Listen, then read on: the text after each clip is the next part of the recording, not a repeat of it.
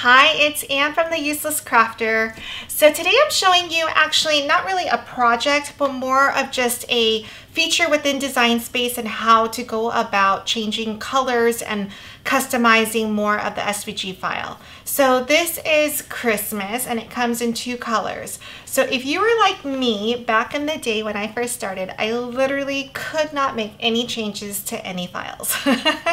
So I want to show you there's a couple different ways to do this. So I know that Christmas here is in two colors, red and green, right? So what you can do is if you go to ungroup this, then you can actually move everything, right?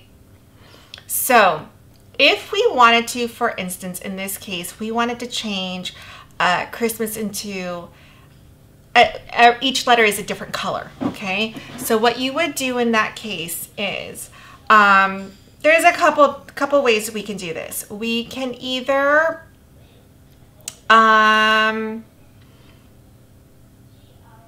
let me think of the best way. I'm going to keep this up here just so that we can see it, okay? So let's duplicate this so you can see what I'm doing.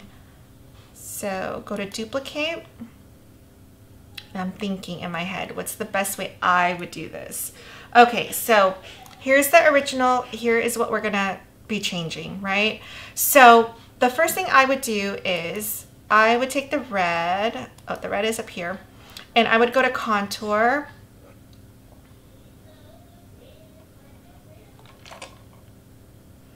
And I would hide it all.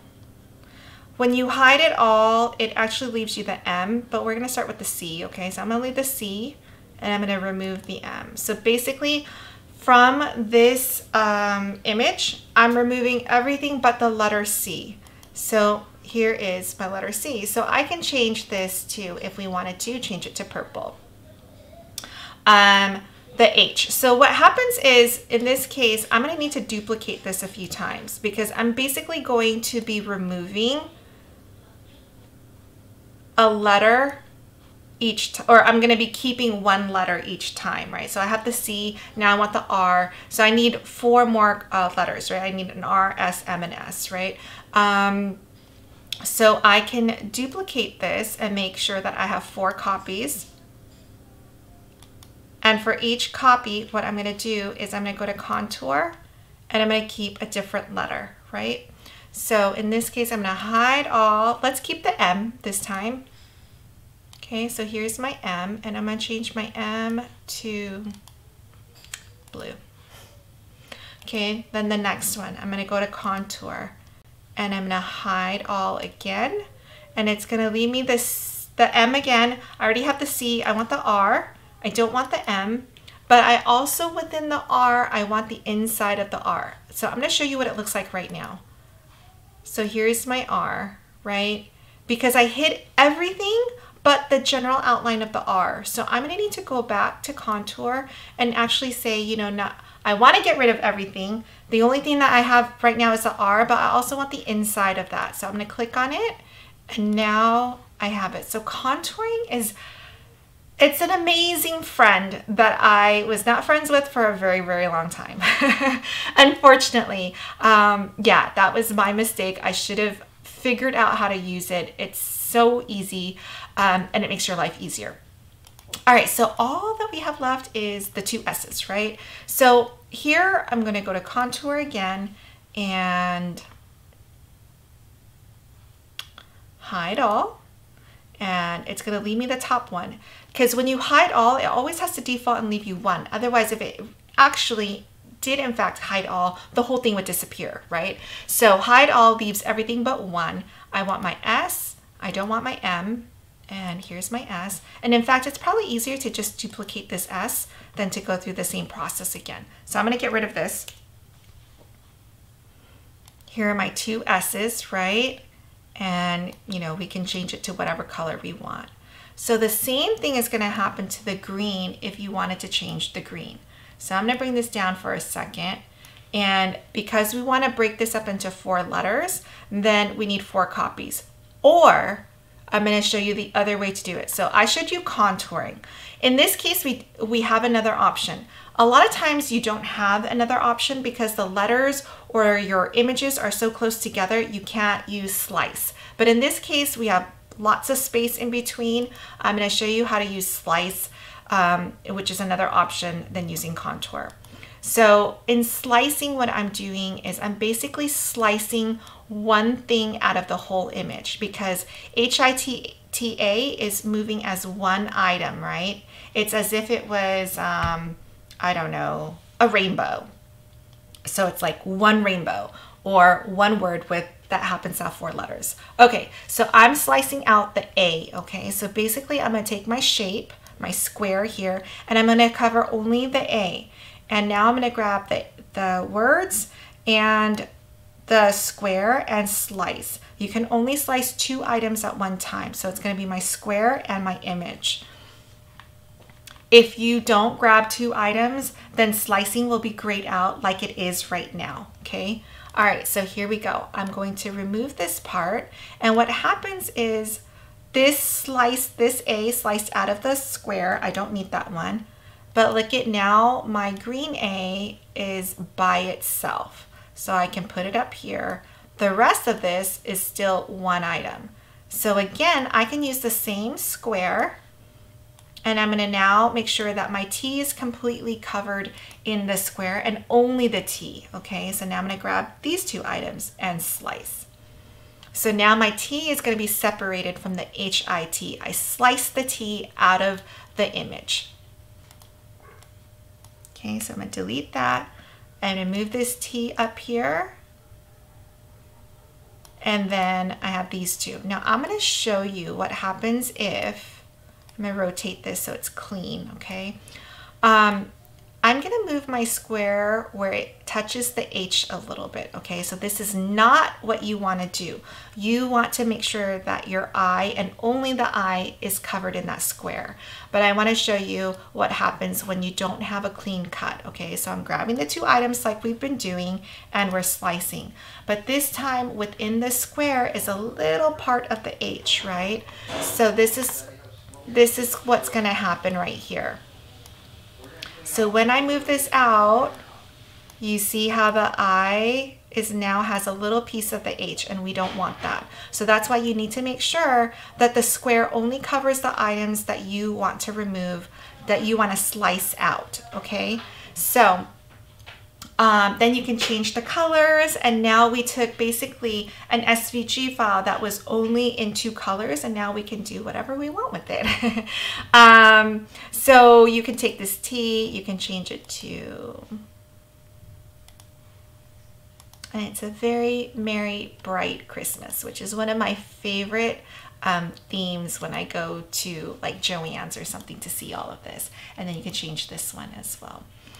All right, so I hope that was helpful. Just a quick tip on how to change things.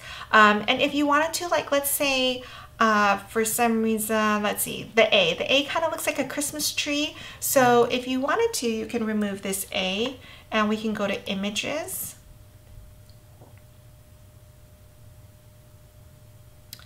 And in a second, Christmas, and I'm gonna add tree. All right, so you can start to really customize it. I mean, honestly, when I first started, it would take me forever to figure out something. And a lot of times I couldn't even do what I had intended to do because it was already taking forever and I just couldn't do it. And at some point I wanted a project done. So, all right, I'm gonna click on this one. Hit single color, add to canvas. And actually, I'm gonna go back to that because there was an example I wanna show you just to be clear about contouring and slicing. But you can easily put this in, right? And it still looks like Christmas. How cute is that, right? Okay, so here, I'm gonna keep this even though I know this is not correct, right? Here, if I wanted to get rid of this, I can go to contour, right? And remove this little dot right here. So here's my eye. And then on this one, if I wanted to, this is what I could do too. I mean, really you should have just undo the whole action, right? But I'm gonna get rid of, on this one, I'm gonna get rid of the I, and I'm gonna weld back. I'm gonna fix my H. I'm gonna weld it back together and make it whole again. So I'm welding it because it's in two pieces. Now I'm welding it and smushing it into one piece. My H is back to what it should have been. So here's all my different colors. I took out the A, made it a Christmas tree. So you can see how much you can change this in comparison to the original. Okay, but let's go back to the images really quickly. And I wanted to show you something. This one. Now, you may have a preference as to whether you like to contour or weld. And I was saying that's just total personal preference. Sometimes I weld, sometimes I contour. I definitely use both. But sometimes you don't have an option, okay?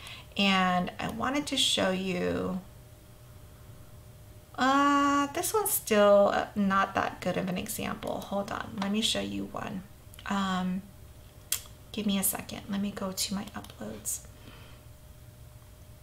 Sometimes you don't have an option because everything is so close together. Okay, so let me see if I have a good, let me view all. I have some examples. So don't you worry. I have a really good, I use it all the time. Let me see. What would be a good example?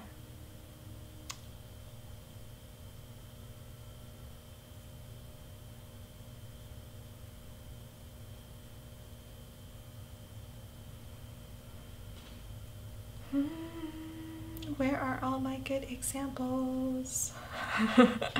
Of course, when I'm, oh, here's a good example. So this is my avatar. I absolutely love her. But I'm gonna scroll down for a second, okay? She's in a lot of pieces, so I get it. Let's say I was making this really, really big, okay? You see how the legs are so close together?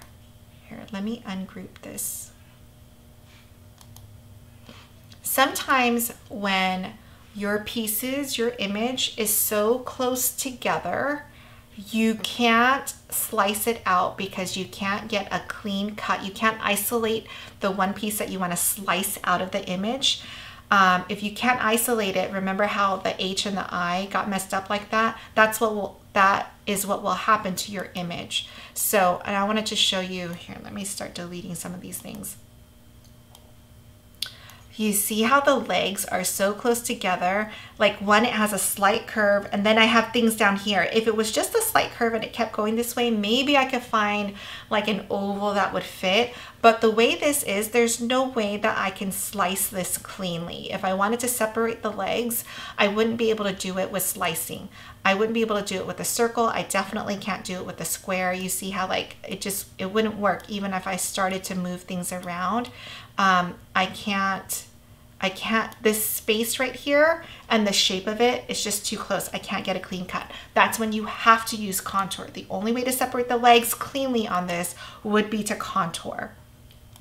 But sometimes when it's super like spacey, like between the, oops, what just happened right here?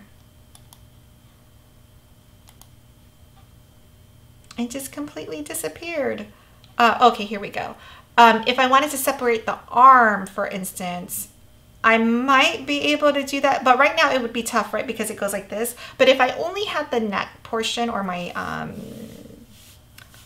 you know, whatever we call this part, if I only had this piece and this piece, then I can easily take this piece apart from that, right? I can make a small little square right here, cover up this area and remove it from the arm here.